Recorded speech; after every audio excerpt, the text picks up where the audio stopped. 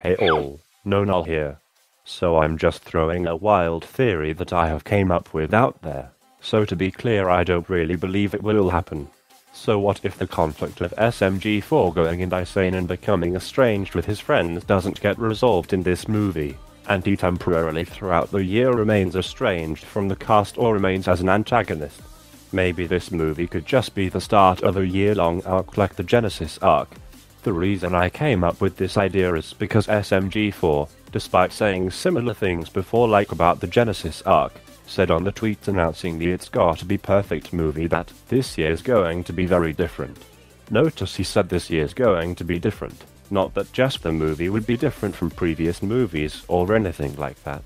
So at the very least we can expect some sort of change to the series to occur in this movie, other than the new updated designs, which I'm pretty certain is not what is being referred to here because obviously we've already seen them.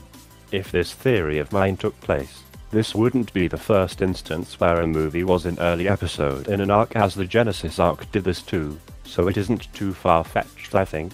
Though this would probably mean the conflict/arc may yet again be resolved in Watfi.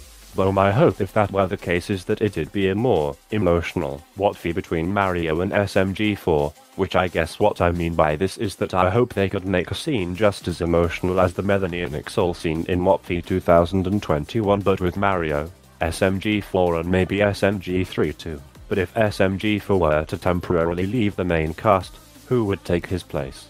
Recently, we've seen SMG3 stepping up to do a lot of the work of the channel, like doing the ad for the Constitution episode as well as the announcement, and we've seen a custom channel background for him in the announcement, which looks real sweet by the way.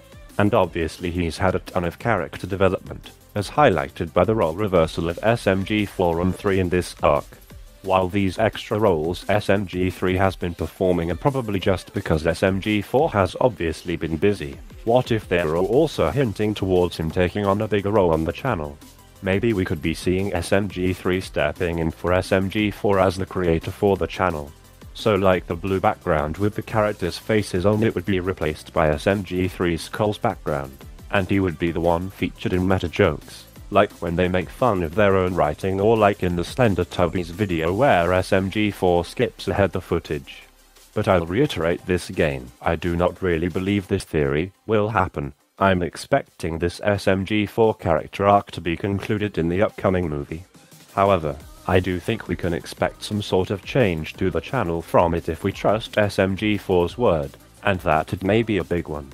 Though due to the vagueness of the trailer and how we haven't gotten a full arc before this movie, meaning we don't have many hints towards anything, it's probably going to be impossible to predict what this change might be. But as I explained in my previous theory video, I do not expect this change to be a character death by the way.